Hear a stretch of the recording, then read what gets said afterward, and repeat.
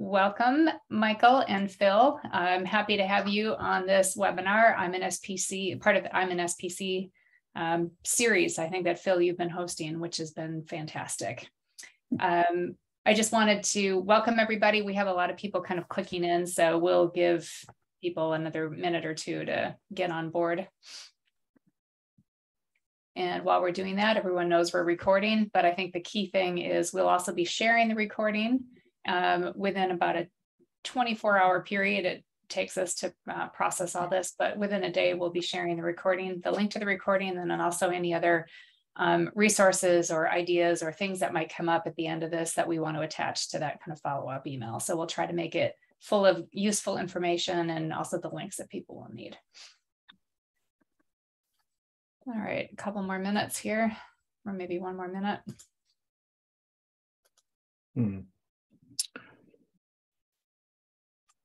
And Laura, should this link work for Charles without, because it's still asking him to sign in? Let's try it. It should.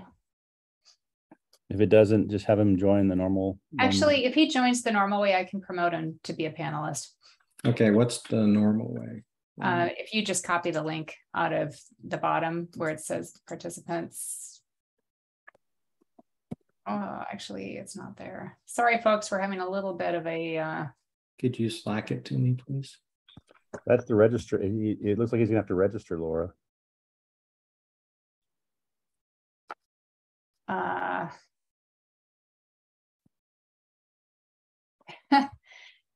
I'm not sure how to solve this problem super quickly. Let's see. Oh, Charles is on now. Oh, he is. There he is. All right. I am promoting him right now. Awesome. Yay. Allowed to talk?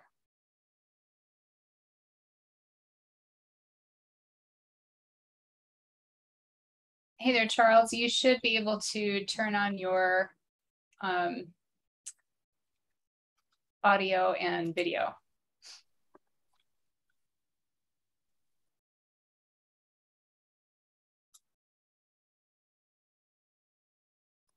All right, I think we can hear you now.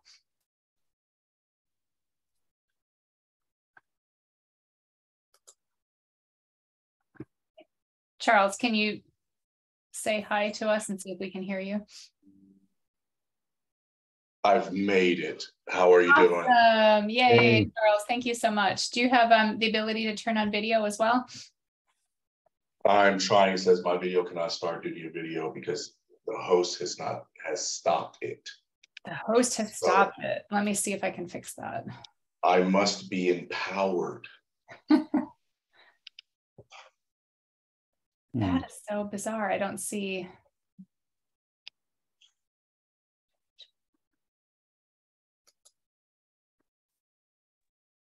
You want to make him a co-host, Laura? I don't know how to do that.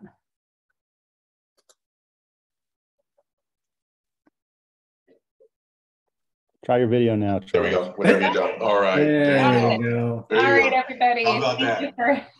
Thank you for holding tight. You know, life is never dull. So Charles, thank you so much for joining. I'm excited that you're here, first of all, because I finally get to meet you. I don't think we have talked one-on-one in person before, so welcome. And you're still muted. I know. There we go. I know. I do a little bit of wiggling, so I thought that you prefer not to hear it in the background. Nice to put a face with the name as well.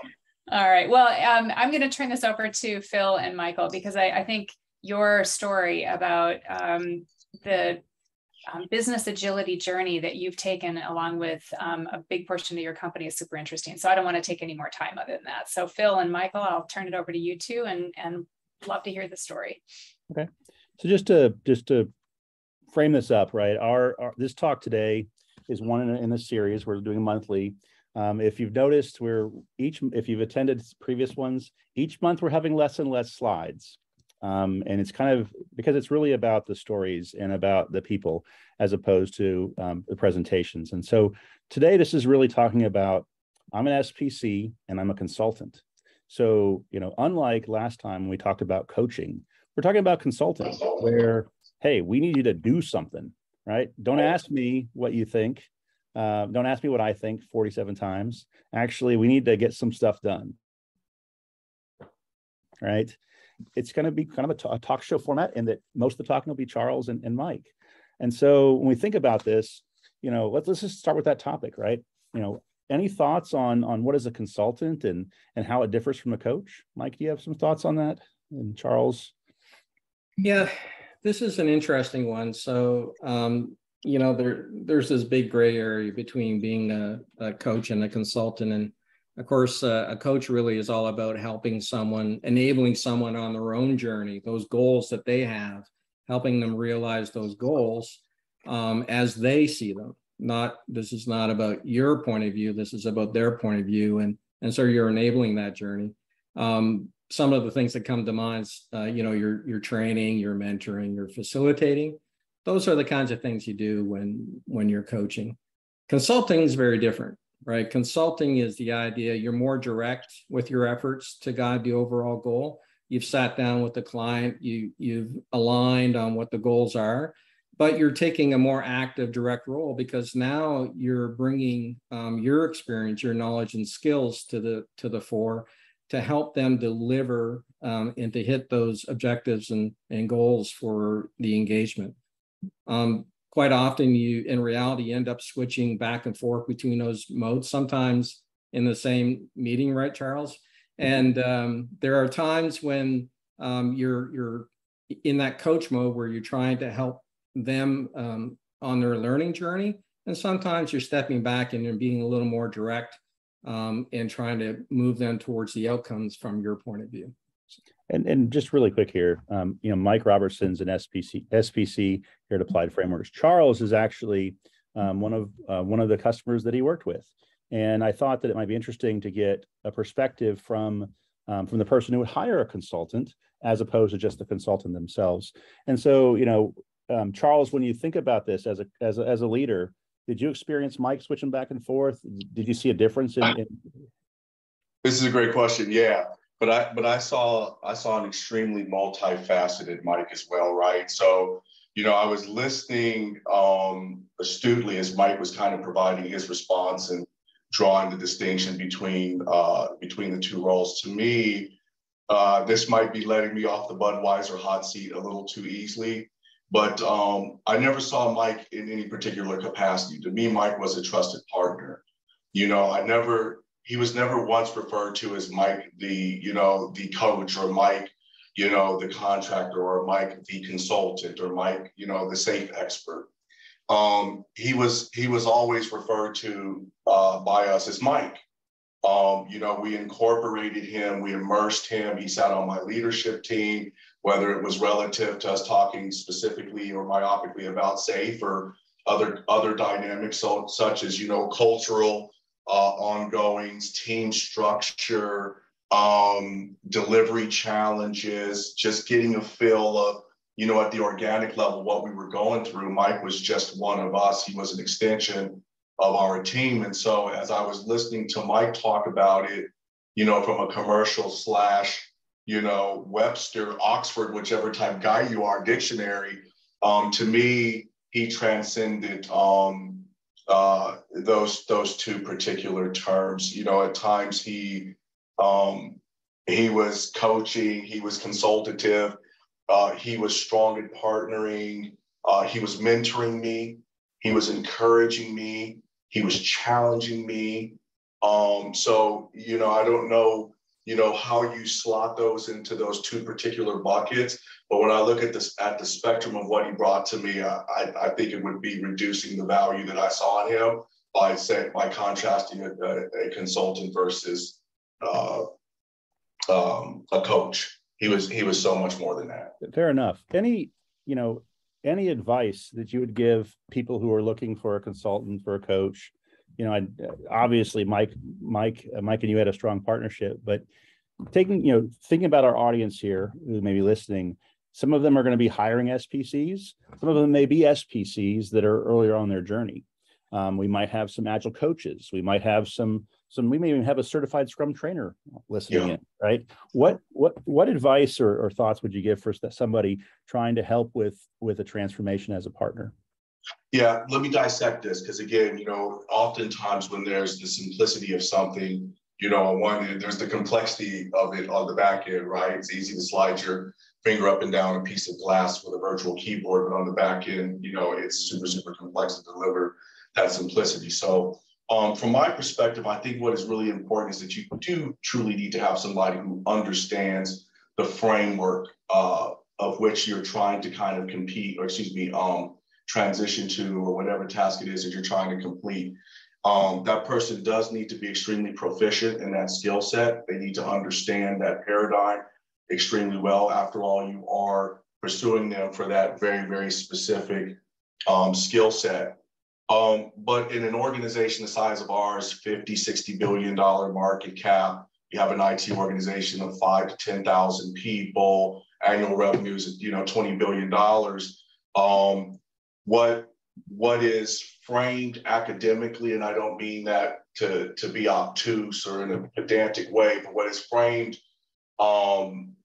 academically needs to be understood to the extent to when it is brought into an organization, the individual with whom you're partnering up with understands how to make that malleable so that that framework starts to bend, adopt, and incorporate the realities of your day-to-day. It's nice to look at things from a certification perspective or a book, but when the rubber hits the road, you need somebody that understands the puts and takes, the gives and gets, because you're going to need to flex that framework, so to speak. And Mike was very good at understanding the guardrails. Oh, we can give you a little bit of this one, Charles, on your mission, but if this is really the outcome, you got to hold the fort on this one, right? So there were some puts and takes. So I would say first and foremost, somebody's acumen relative to this domain has to be profoundly strong.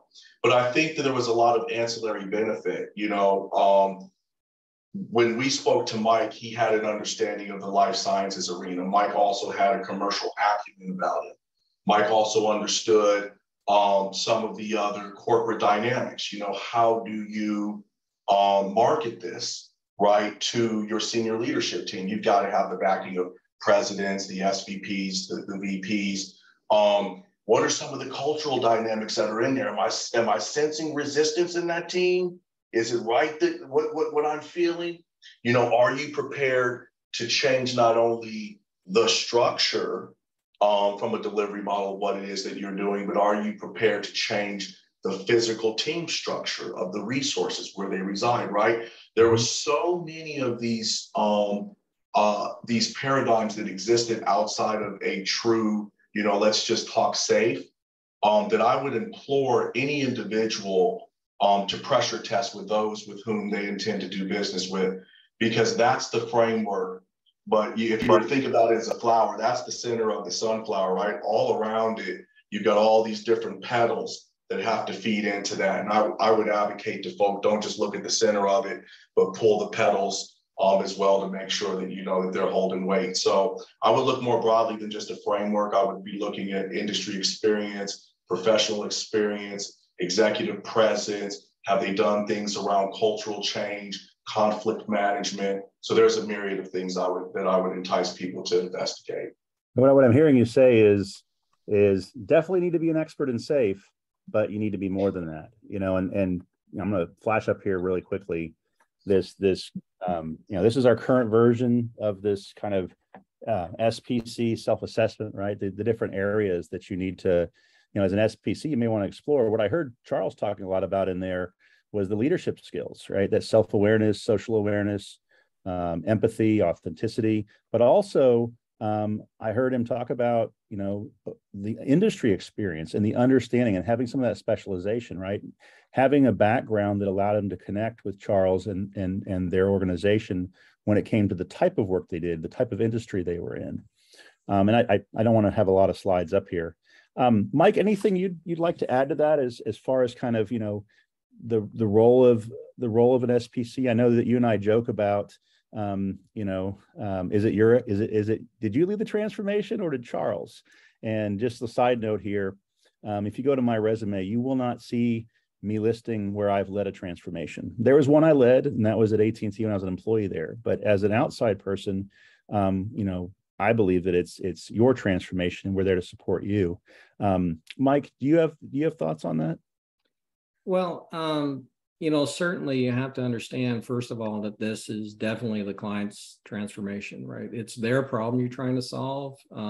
It's not your opportunity to have fame and fortune. It's an opportunity to help them solve a problem and for them to be successful. They're paying you to come in and help them solve their problem. Part of what we're trying to do is enable long-term sustainable success, right? And that's working with their internal team and understanding what are the dynamics there. Where can you lean on folks? Where do you have to spend time training and coaching to bring folks up to speed? But in the end, you want to hand that off to the client so that you can go off in the sunset and they can keep moving towards relentless improvement and long-term sustainability and profitability, right? That's really what we're after. I think the goal is have that in mind. Don't sweat the small stuff. Make changes where you need to and be flexible, but always keep their objectives in mind and make it their success, and it'll be yours in the end. Excellent. So, as we're going through this, I really want to pull the thread around, what our attendees can learn from both of you together, because you represent a, sustainable success. That sustainable profitability comes from great partnerships. And, Mike, I know one of the things you and I talked about previously, this idea of kind of doing more than just checking the boxes, right? Meeting the client where they are on their terms. And I heard Charles say a little bit about that in kind of flexing the framework. Is that something that you found as a challenge as a consultant, knowing when to push back, Mike? Of course it is, right? And the first thing you have to establish is that level of trust so that you can have those conversations and get to a good place. It really, again, Charles nailed it, right? It's really about partnership. It's about understanding their challenges and making sure that you've got that in mind and you're helping them move towards it. And you're not focused on this checklist of items that you're trying to get through. You're focused on, what are the challenges that they're facing and how do you focus on those? So, it's being that steadfast partner is really the key. And in the end, you have to have the right mindset to make it about them and not about you. And of course, experience helps to navigate those conversations. Charles, anything you'd want to think about there? Any advice, or, are there times when maybe Mike pushed too hard or didn't push too hard enough? I know I met you on your journey, and you and I didn't click immediately, right? Yeah, we didn't, but it was for the right reasons, right? And Mike can probably attest. I'm unorthodox in how I think, right? Like some people say, don't start fires, but under the right conditions, igniting a fire is good, right? We have controlled burns because it rototills the soil and prepares it, for a better harvest next year. And so I think Mike and I did a really good job of fighting the war on traditional thinking and conventional wisdoms. But Phil, you're right. And in, full transparency, this is why I was so, I guess, strong in my convictions about some of the attributes that I threw up on the table that were important for Mike to have. They were equally as important to me. And Phil, you are right in full transparency, right? I mean, we had a very powerful exchange, and then Mike and I had a very powerful exchange, but we could not have engaged in that level of transparency where our emotions were there, right? I mean, it's easy to get swept away in a transformation of this and that, but like these are real people, real lives, you're shifting real mindsets, you're making real impact. There's anxiety, there's trepidation. Are we getting it right? And you gotta have this trusted partnership that is so symbiotic that when we're pushing on each other the way that we did, the one thing that we also had was a willingness to acquiesce to logic and reason. Yep. Right? We gave way to each other. And sometimes I was in the seat of, kind of being driven. And then sometimes, you know, you were in the seat of being driven. Now, give take it always had an equilibrium there. And so, you know, as I was listening to Mike talk, those are the things that, you know, are really kind of jumping out in the back of my mind. But I was also sitting there thinking about it's more to me than just meeting the client at the center of where their needs are at that particular point in time. We keep saying trusted partner, but it is the bedrock of what is required to move forward. Because you're going to be caustic. And I'll give you an example of like what I mean about why the trusted partner is so important in meeting folks on their journey. I think Mike did a tremendous job of like meeting us at the center of where we existed at that point in time. But I think we also thought that we were more educated, more edified, and more proficient in kind of moving ourselves forward than what we were. And this was a point of contention for internal resources. And it was only the ability for us to kind of amalgamate like everyone's agendas and consolidate them into one, and to create the vision, the future state vision together. The meeting the individual there is easy. I see you standing in the corner, hey, how you doing? It's the grabbing the hand, the looking both ways across the street and taking the journey together. And the definition of that is hard because now you're in a relationship. Before you're, you know, the dynamics of the relationship is, hey, I'm in this role and I'm demanding this.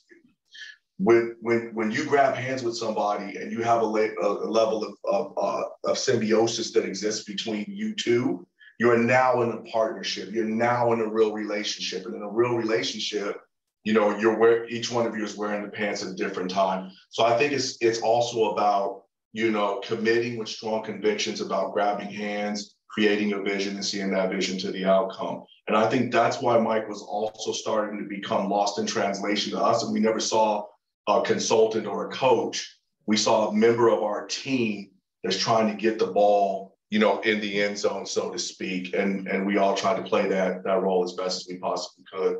So I know that there was a lot of color context in there, but I think that the question that you raised there is probably one of the most important that you've raised to date. And so I wanted to elaborate on that a little bit. Yeah. I appreciate that. And this is, you know, it's like, do I say that we didn't agree? Right? Yes, because we didn't agree. Right. The reality is change is hard. And, you know, part of my role is oftentimes in more of a strategic advisory role. And if Mike couldn't build that relationship with you, you wouldn't get the value from him as a consultant, and he wouldn't be able to do his job. And sometimes, you know, demonstrating vulnerability, demonstrating patience and openness allow you to work through conflict. And then you end up, now you're empowered, you know, look, we're going to continue to do this. And that sets the tone for the, you know, for the transformation and for the way that people work. And so it was pretty interesting to see how that went, you know. And Mike, you were there kind of, you know, you've heard what Charles has shared about, you know, his time with you and everything. Is there anything that you think that you might have done differently to kind of help prepare the client, prepare Charles and team for the changes that were coming, to prepare them for that sustainable profitability and for the new way of working? Well, you know, that's always hindsight's always 20/20, right? But I think what the key for us was to remain dynamic and to keep the line of communications open. All through the challenges that we had, and there were many, to initially get some traction here. You know, Charles was very transparent with me about his needs and his situation, personal and professional. And we had those very deep conversations, and I was very forthright with him as well, you know, what was going on in my head. And the idea that, you know, we couldn't have made it past square one if we didn't establish that first, right? After we did, it was pretty awesome because we started to act as a team and not as a group of individuals on a team, if that makes sense. We had some rhythm together, and that was pretty cool because now we were more in tune with each other, in step with each other, and we were more consistent with the messaging that we were delivering out to the rest of the team, which to me was critical. Mm-hmm. looking back on it, really what we were doing was we were focusing on the values and principles, right? Mm-hmm. We were gaining alignment. We were building trust. We were being transparent. Those things were really, Charles, to me, those were the things that got us through the rough times, so that we could make it to the good times. That, to me, was the key. Yeah, it wasn't easy, Mike, and you're absolutely right. Boy, as I was listening to you talk, I really kind of got touched, a little emotional, because it was hard. We didn't, it was, neither one of us walked into this kind of with the Maytag man's, job, so to speak, where it never breaks down. All you got to do is grab a newspaper and figure out new ways to, spend the hours of your days. It was a lot of pressure. There was millions of dollars being spent. There was a lot of ambiguity in the delivery that the team that I had recently inherited was up against. I started reporting to a new president with a very insatiable appetite that wanted to see some pretty significant changes with some pretty, significant celerity. And so, even under the best of circumstances, this change is challenging. It's formidable, certainly not insurmountable. But to throw in some of the dynamics that many of the listeners may be hearing today, oftentimes what's kind of catalyzing and moving you, through this change, is that things could be going better, things could be more efficient, quality could be improved.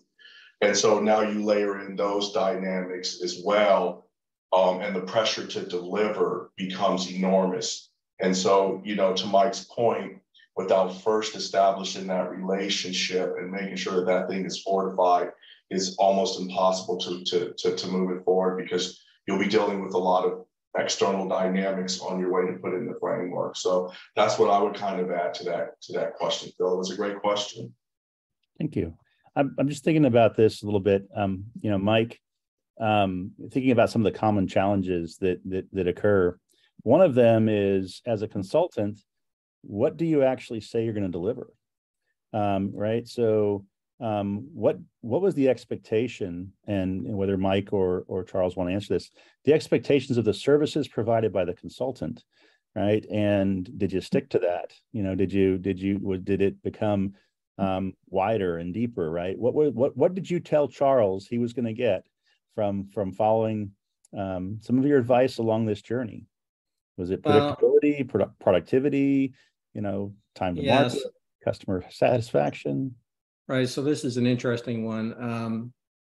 We of course always start with a statement of work with the client, right? And those typically quickly go out the window when you realize that they were perhaps scratching the surface, and that the real challenges lay underneath, and that you were going to uncover those as your engagement went forward. So there was a little bit of that, and Charles was put in a really tough position, because he came in a couple of months after we had started this transformation, and was really kind of on the spot to turn this around and make it everything that everybody wanted it to be. But really, to set the expectation, Charles and I just sat down and talked about what he wanted out of this. What did the team need? Being agile, we continually modified what the direction was, and eventually got to the happy place. In the end, it came about meeting them where they are and finding out what relentless improvement looked like for these folks, and just executing on that, and then just iterating through that understanding what the challenges were and what the next priority was. What was the happy place? Where did you get to together, Charles? Oh man, again, these are tough questions to respond to, but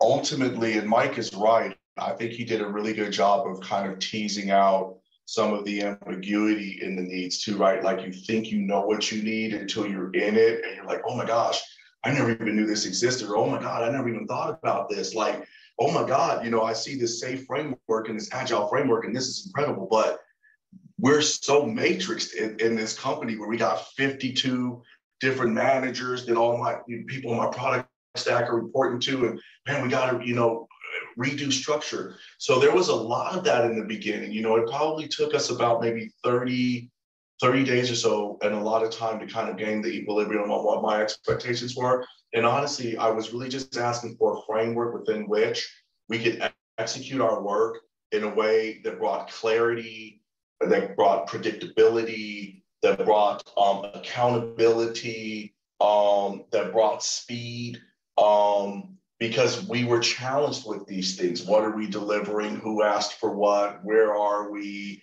What is the barometer for success?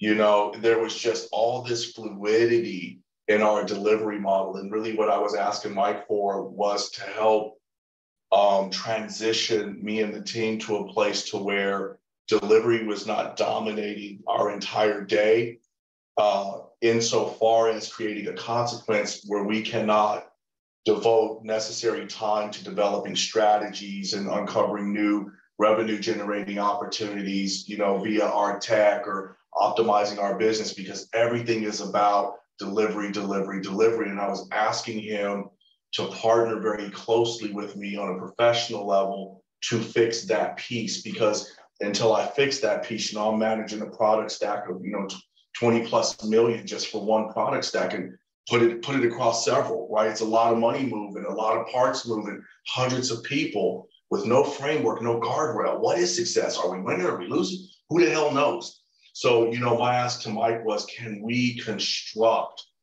a framework that allows us to improve in our delivery areas so that we can grow in other areas? And we did do that. I mean, we had anticipated, or we had a target of trying to deliver 80% of what we committed to in a program increment, and we're going to run 4 a year.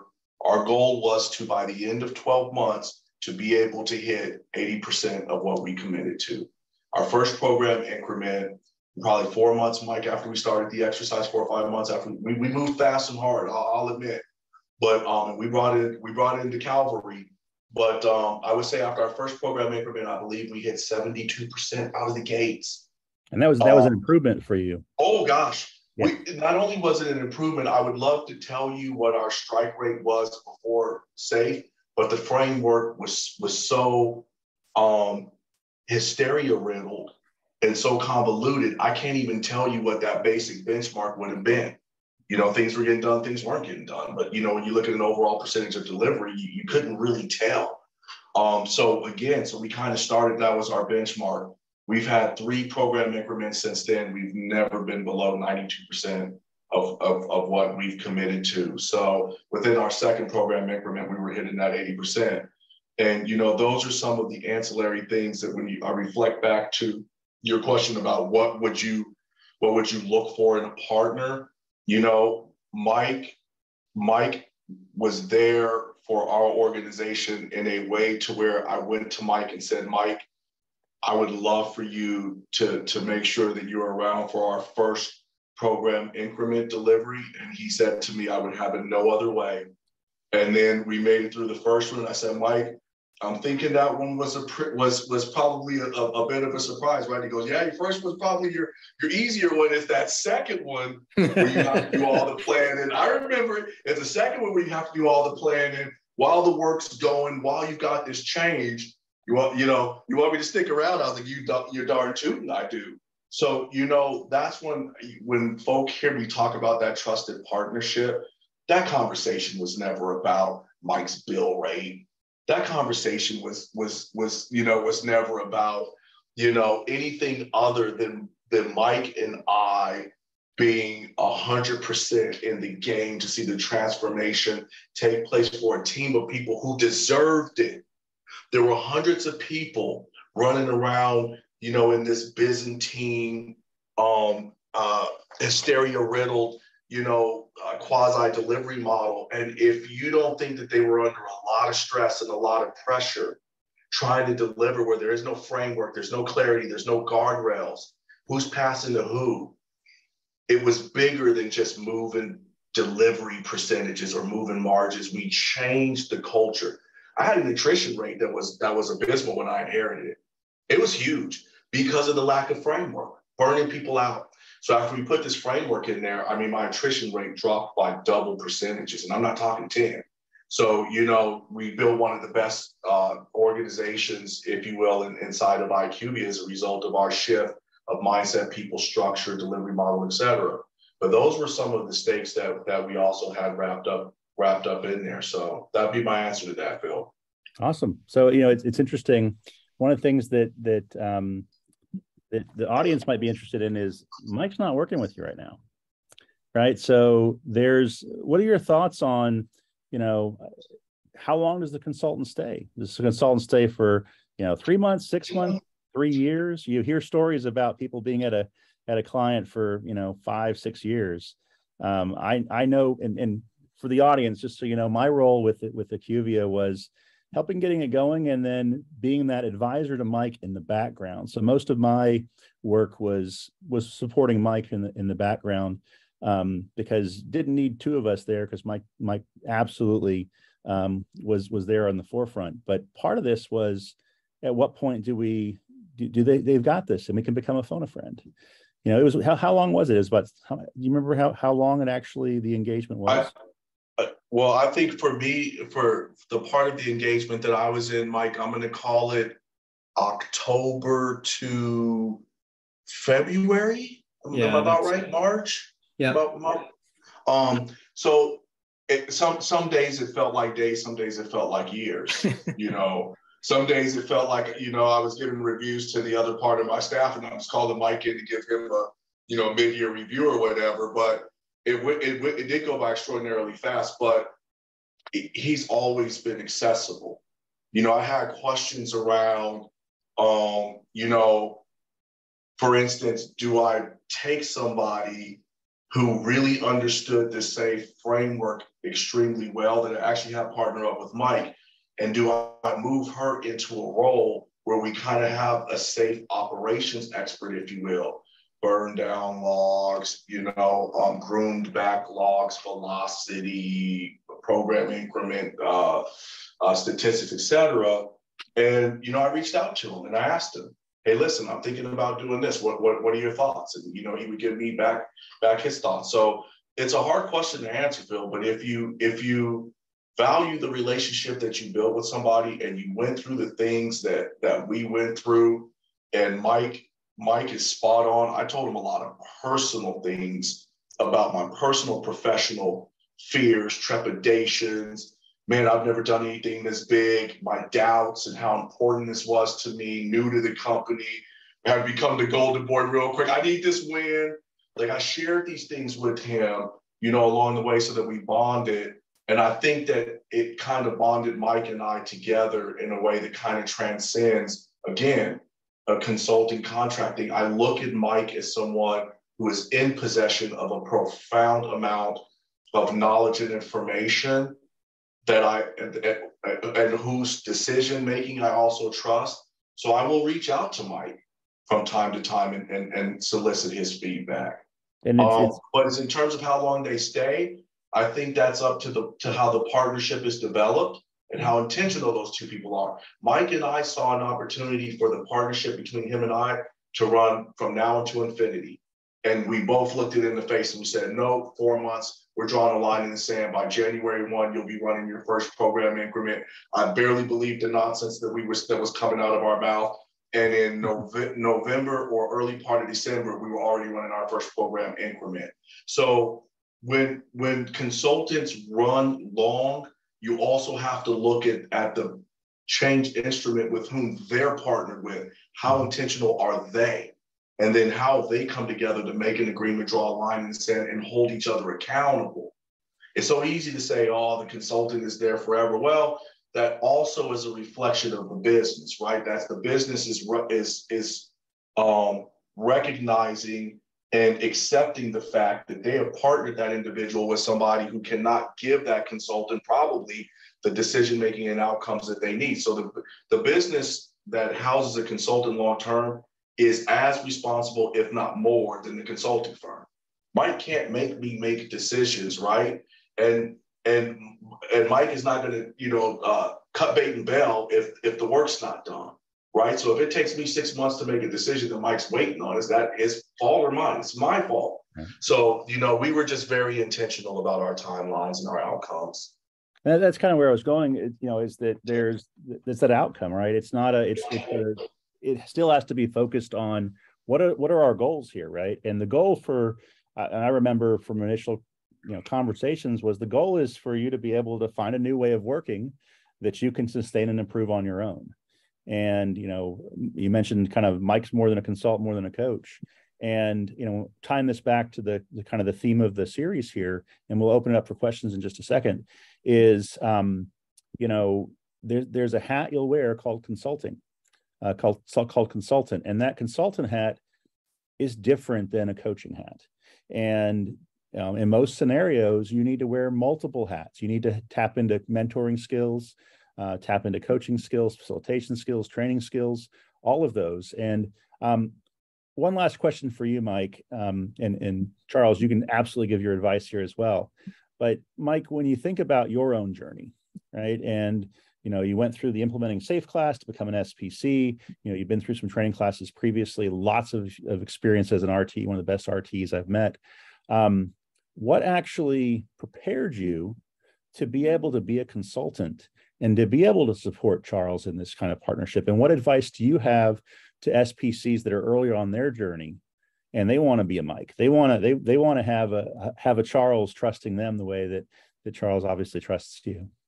Well, I think if people have been listening, it's been evident, that really all our success was based off of our combined ability as a partnership to build that relationship, to establish an environment of trust, to be vulnerable with each other. And I'm getting goosebumps. And the idea of really connecting with your client, if you're not able to do that, don't expect the magic to happen. And it's hard to make yourself vulnerable. Been there. And to me, focusing on the values and the principles is really, if you make that part of the whole engagement, if everyone's embracing that, then you can tackle anything.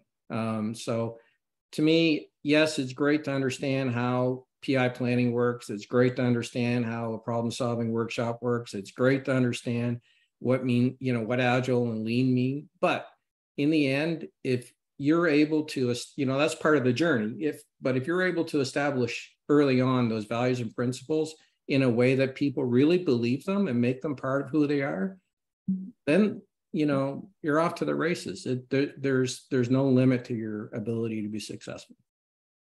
Thanks, Mike. Anything you'd add, Charles? Be honest.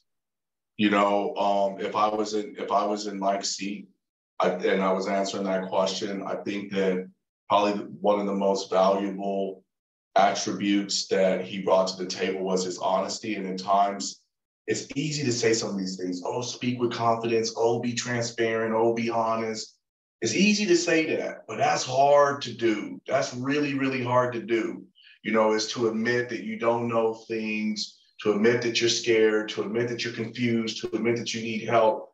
It rolls off the tongue so easy, these things we say. And then you find yourself in those situations and they're incredibly difficult.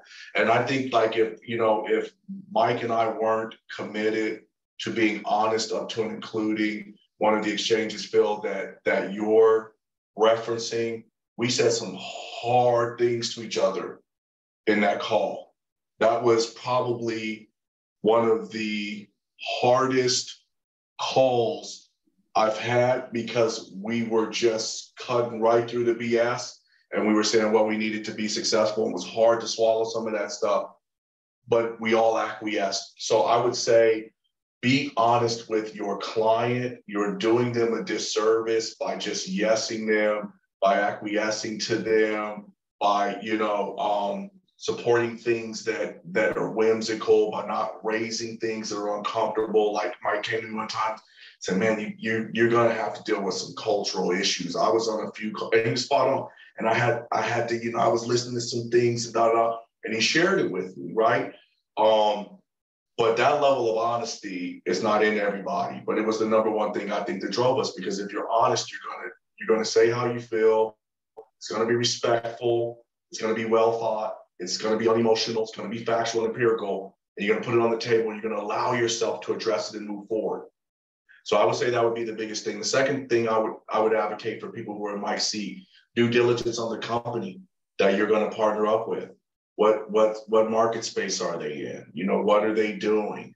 You know, so that when you assist in putting together the framework that we talked about earlier, needs to flex, you understand kind of the paradigm within which delivery needs to transpire.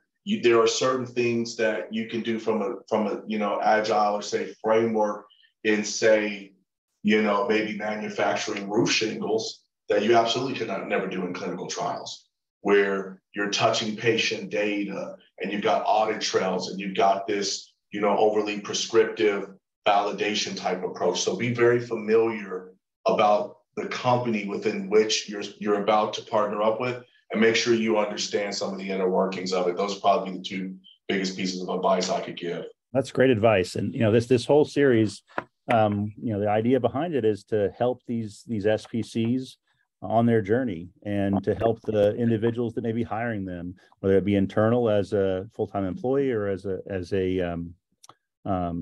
consultant or a coach, because there's more to it than just the knowledge of SAFE. Thank you so much. Laura, do you have any questions from the audience, or do you have any questions yourself?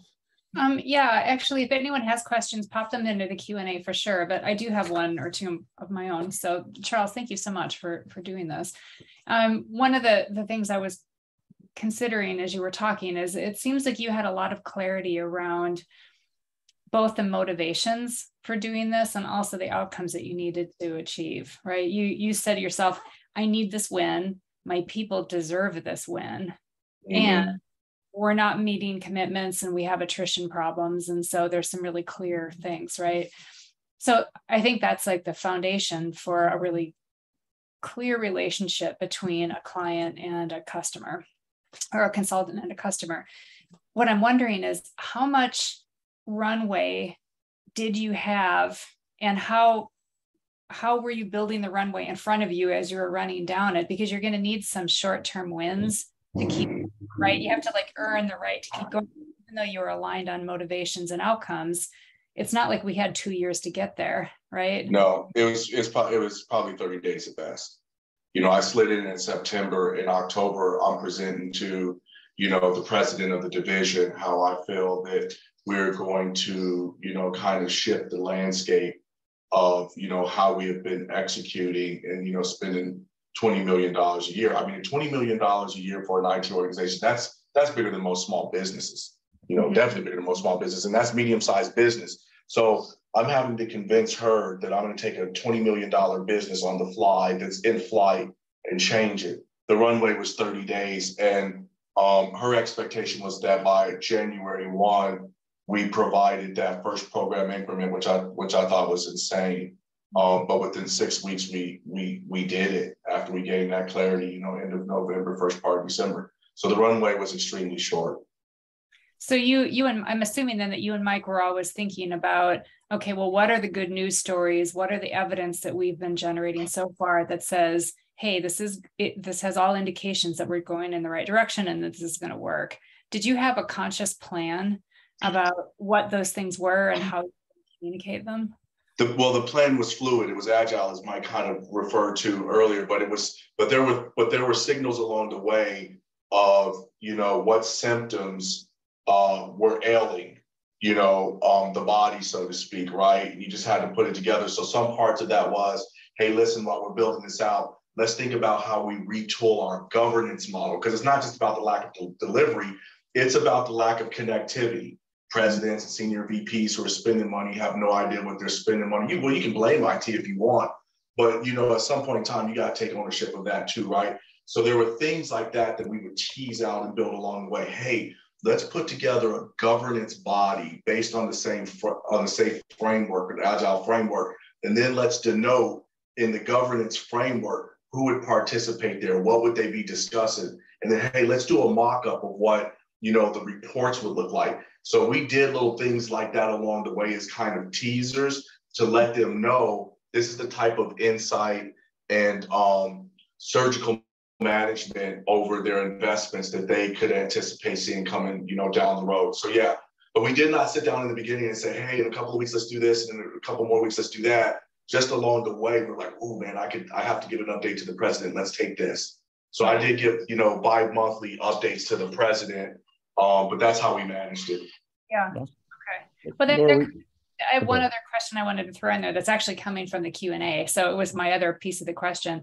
I know that one of the things that we talk about at Applied Frameworks is to keep the framework flexible. And I think you mentioned that, Charles, in talking about it, which is, you have a lot of opportunity to flex so that the framework meets you where you are along with the people that you're working with. So the question from Michael from the audience is there anything that in the SAFE framework that you either changed significantly or didn't adopt at all because it wasn't going to help you, or are there things that are coming that you've delayed? Like when you say it was flexible to you, are there some specific things that you did or didn't do? Well, I'll tell you what we didn't do. We didn't compromise on the values and principles. That was the bedrock of what we built off of. And, we talked about it through the discussion, but you really have to meet people where they are. And it's okay. Like, that's the first thing that clients really wrestle getting their heads around is it okay that we're in this position? Yes, it's okay. It's where you're starting from. There's no shame in that. Let's recognize it, understand your context, your challenges, and move on. Specifically with IQVIA, I think, compliance is a huge challenge for these guys. Charles can speak to it better than I can, but when you're trying to release on demand and you have very rigid compliance, because you could be fined thousands, hundreds of thousands of dollars if you mess something up, it becomes a big issue. And trying to get flow to work and deployed while, that compliance is, not moving at the speed you would like it to is a challenge. And that, that's a point of reality. Now, I know that compliance is starting to have discussions with these guys earlier on in their development cycle to help make that a discussion throughout instead of something that they're inspecting in afterwards.